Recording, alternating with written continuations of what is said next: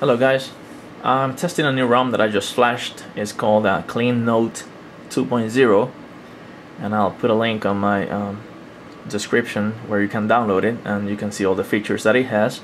It's basically a very stock looking ROM. There's no things or anything crazy about it. And, it's based on LPA ICS ROM, which was just released on June 12th. He just posted it today and I decided to try it, and it looks very smooth, very clean. I'm using the stock kernel, which I believe is Chainfire, and nothing crazy. So let's run some benchmarks. I just restarted once just to make sure everything was good. Let's do a quick quadrant for you guys. After this I'll run a base mark, and then I'll run one of my favorite tests, which is the MAME reloaded, running Afterburner 2, because usually ROMs that tend to lag there, or not so much ROM but the kernel, so I always end up using Franco R5 because of that. But we shall see how this one looks. I like clean ones like this. I don't like a lot of crazy things added to the ROMs. If I want to change anything, I'll rather change it myself, but you know, everybody has different opinions on that.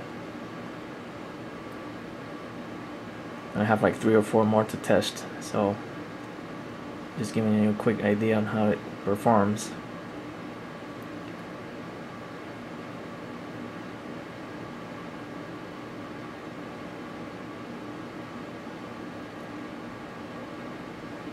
Okay, so that's 4,442 points. I believe I normally score about 4,700, but that's with Franco 5, so which is probably where the difference is here, and everything looks very normal too for a stock one. So let's go back here and let's do a quick test of base mark and see how 3D performance looks. You guys have seen this before, haven't you? But just to make it better, let's put it like this.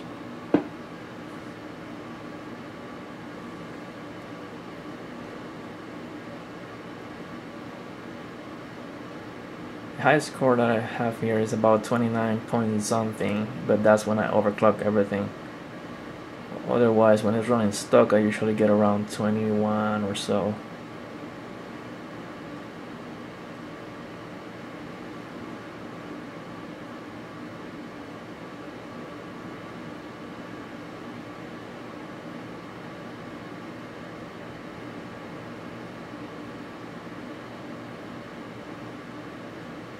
Yes, just on par with what I normally get, 21.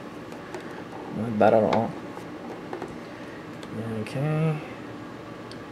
Let's see, this is all, aside from the benchmarks, the FM radio, task manager, all the things came with it. Let's note this here as well.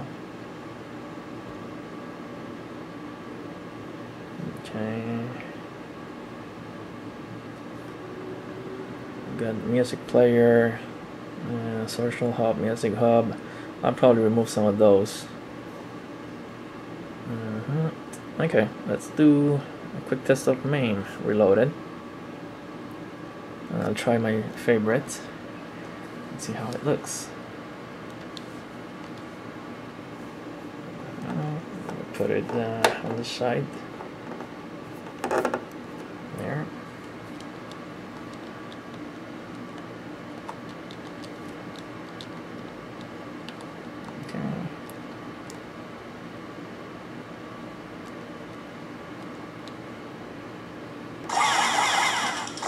I don't have it set up because it's not taking my commands.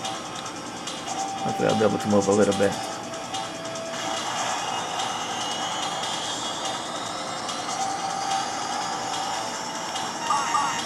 Well, it's just taking part of the commands. You see that lagginess that you're seeing there? That's what I mean when I say that every kernel does that except Franco R5. I don't know why, but it starts doing that, like just suddenly starts lagging. At 1400, which is the stock speed for this phone, I normally get about 4 or 5 frames per second that I have to the program skips in order to keep it smooth.